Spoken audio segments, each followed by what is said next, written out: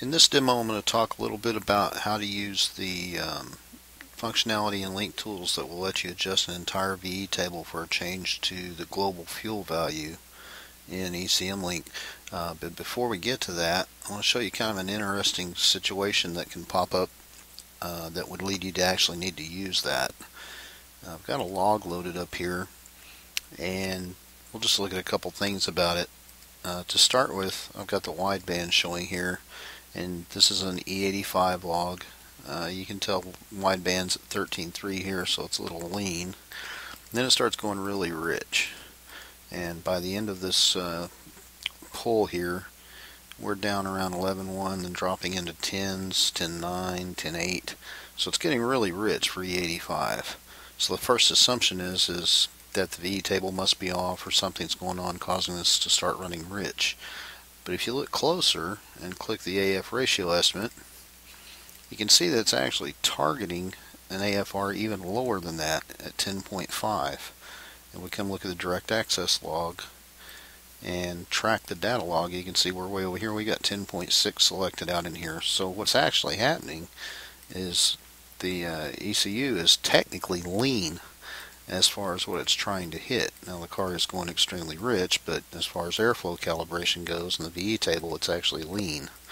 So what we want to do, first of all, before we can fix the AFR issue, we've got to get the wideband error here down. You can see there's a pretty good amount of error. We want that flat, and we want the AFR to match what the ECU is targeting. So to begin with, we'll go over here and look at the VE table and see what's going on. And two things jump out at me here on this VE table. One is that these numbers over here to the right are probably high. VE should be dropping off out in here, so these are probably high, which is causing the ECU to inject more fuel out here than it really should. And if you go back and look at the log, that would explain why here it starts richening up. The VE table out in here should be lower, which would cause less fuel and bring this back up. So that's the first thing that jumps out at me. The second thing that jumps out at me is that the entire table is somewhat low, especially down in here. Up around the peak VE area at maximum load, this should be closer to 100, 101, something like that. So this is somewhat low. So where do you start? You could just bring the log into LinkTools, pick a couple spots here in the log and do an auto correction. You know, like we're used to doing. The problem with that is that when you do that, we'll highlight these marked cells and go look at the VE table. When you do that, you're only going to be working on a very small part of the log. You're not going to do anything with all this other area out in here, which is probably pretty far off. So what I would actually start with on this is to do some global adjustments. So let's go back to ECMLink and we'll look at the fuel. If we look at the fuel and go to the calculator here, first of all, you can see there's a global fuel value of 61.3. So let's just run the calculator and see what Link tells us it should be. This car is running 2150s. We'll say it's right at 40 psi. If we calculate that, the global should be 69.8, but it's actually 61.3. So right out of the box, we see here that the global fuel adjustment might not be right, which would possibly explain why the VE table has been adjusted the way it has overall. Could be part of the problem. We don't know that for sure, but it could be part of the problem. Go back to the VE table here.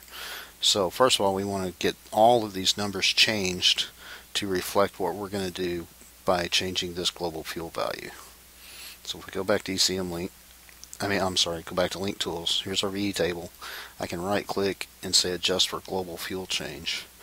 And we'll put in the original value, which was 61.3, I believe. 61.3. And if we do a calculation again here, 40 psi pressure at 9.8 for E85, we get 69.8. That seems a little high. Actually, you know what? I believe it's 37 psi. That's more like it, 68.6. So we're going to say that we're going to change our global from 61.3 to 68.6. Now that's just a rough estimate to start with. So we'll come up here and we'll put in the new global of 68.6. So we got the original global, the new global, and we're going to say do it and see what's going to happen. Now with this scale factor, these values are going to be really high. So you can see we've scaled it. They're really high though. And what that tells me is the global was probably not as far off as the calculator says, because our fuel pressure was a little different or whatever. So what I would do, instead of just running with those numbers, to get a 100 value down here, we want to drop the new global value down a little bit. So let's try 66. That puts us a lot closer. It might even come down a little bit more than that. Let's try 65. Oops, minus 65. Do it. Okay, that puts us real close up here.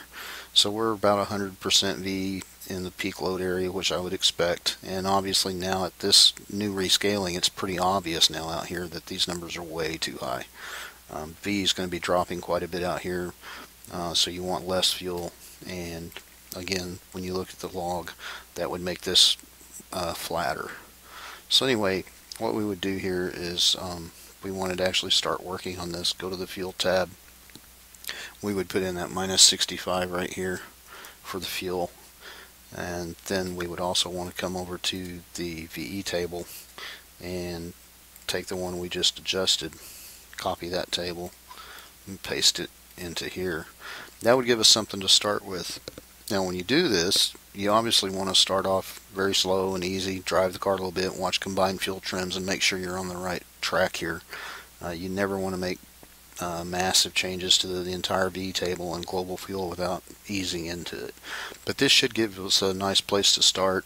We're closer to 100 up here where we belong. So our V table's at least in the ballpark now, and our global fuel should also be in the ballpark based on the calculations. So that gets us a little closer on global, a little closer on the V table. And now we're ready to start doing some pulls. Some driving around, make sure combined FT's okay, and if that's good, then we can start doing low boost pulls and start dialing in this area right here with the LinkTools auto adjustment. So anyway, that's a little overview of where that global fuel adjustment can come in handy, and a few things to look for. In the next videos, we'll get into some more of the stuff you can do specifically in version 6.